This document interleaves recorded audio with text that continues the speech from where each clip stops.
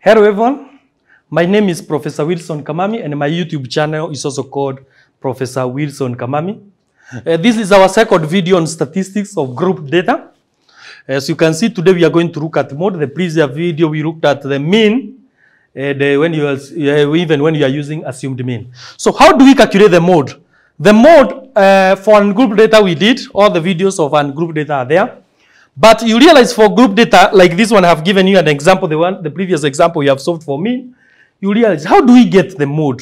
Mode is the most occurring number. But in this case, we have already grouped our data. So how are we going to get this mode? In this case, you realize that the formula of calculating mode, let me write it here. We are going to use it here. It is L plus, I like using change 1 all over change 1 plus change 2 all over I, times I. Sorry, times I. So what is L? L is the lower class limit. Lower class limit. And how are we going to get this lower class limit? Of modo class. Modo class. So it is the lower class limit of our modo class. So in this case, what we are going to do, what is change 1? Change 1, I like saying it is the frequency of modo class minus the frequency of the previous class. And then change 2 is the frequency of the modo class minus the frequency of the class below, or whatever, the way you can say. So in this case, and what is I is the class interval.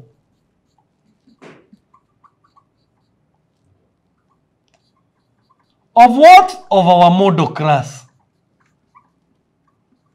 So you realize F is the frequency. In this case here, you realize that F is the frequency, but of what? Modo class.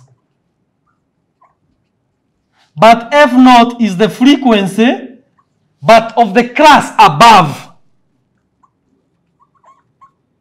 The class, the previous class before the modo class. And F1 is the frequency, but of the class below. I like using this simple term, even though they might not be correct, but for you to understand. So in this case, the first thing you need to do, we have given an example of this one. That's how we get the mode. But how do we get this mode? So we start by getting the modo class. Modo class. So which is the modo class? It is the class that has the highest frequency. The class that has what? The class that has the highest frequency. Which is this class? In this class, you realize that 9 is the frequency. In this case, we have the frequency of 6, 7, 9, 13, and 5. So our frequency, where we are having highest frequency, is this one.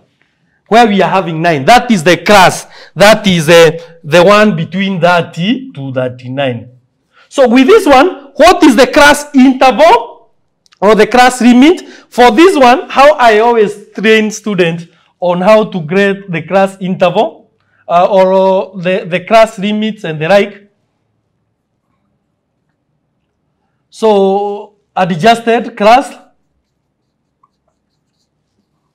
So you realize that if it was 10 to 19, 22, I always advise students to look at this one.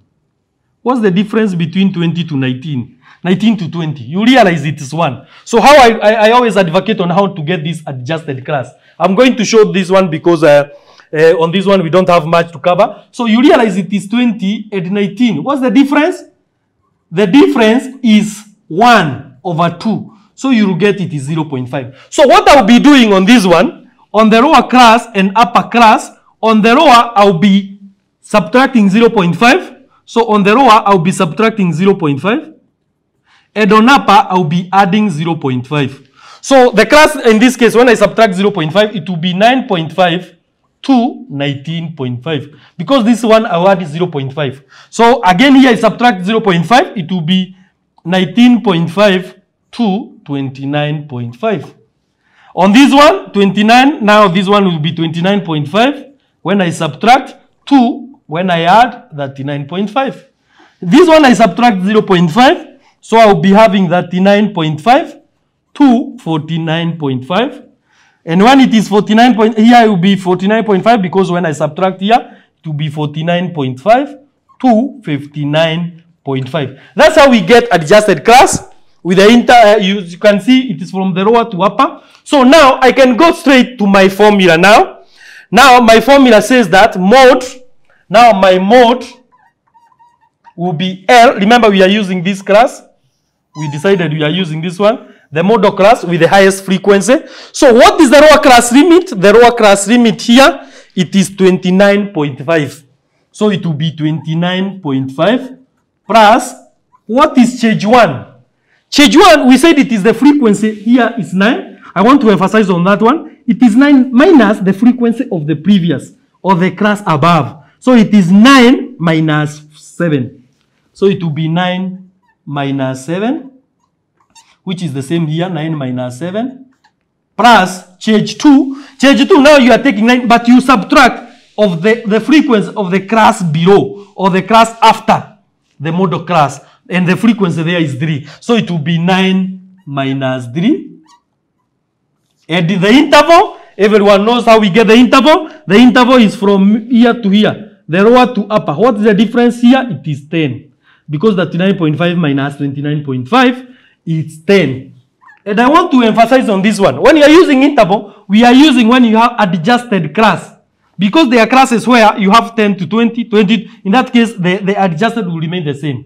Because in that case, we are moving from 10, 20, 20 to 20. 20 that way. That one will remain the same. So in this case, that is the lower class limit, 29.5. The interval, how long am I the length of that class is from 29.5 to 99.5. Which make it 10. So in this case, now we will have 29.5 plus this one, we are going to get 2. So it will be 2 plus 9 minus 3 will be 6 times 10. And when you solve that one, you have 29.5 plus this will be 20 all over 8. Because denominator will be 8.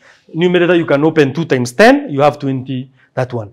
And that's how we are going to get now our mode. That's how we get the mode. I want to emphasize on how we get the lower class limit and upper class limit. I have said if you are moving from 19 here, we are going to 20. So what is the difference? The difference is 1.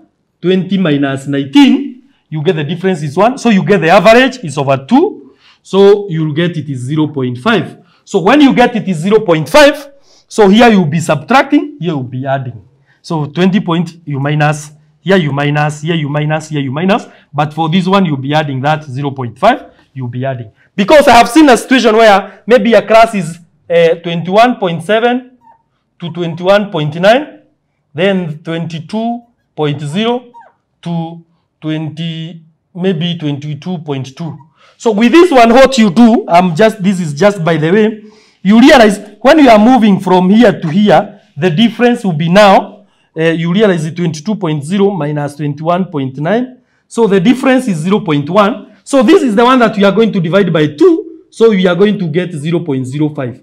So what you will be doing again, on this one you should be subtracting, here you'll be adding. So this will be 21.65 to 21.95. So you'll be subtracting 0.05 here, and here you'll be adding that one. So this one will be 21.95 to 22.25. And that's how we will be getting the class. That was just by the way. So in this case now, that's how we get the mode, 29.5. So here 20, when you divide by 8, you are going to get what? I hope we are going to get the correct answer, but you can check. This will be 2 times, then 2.5. I think it will be 2.5. And then when you get that one, because it will be 16, then 4 over 8, it will be 0.5. So it will be 2.5. So when you add this one now, we will get it is 32. So the mode is 32. So that's how we get the mode of group data. It is as simple as that. The formula is that lower class limit of what? Model class. So the first thing, you need to know which class are you going to use. And that is the model class, the one with the highest frequency. So thank you everyone. That's how we calculate the mode. On our next video, we are going to show how we get standard deviation and variance. And then from there, we shall look at median. Median, I want to cover it because we shall look at quartiles, percentile, decile, and that video of median, because the formula is almost the same. So welcome. This is our second video on mode. So our third video for group data, we shall look at standard deviation and variance, where I always combine as one video. So thank you. Continue watching. And for here is where we simplify mathematics together. Thank you.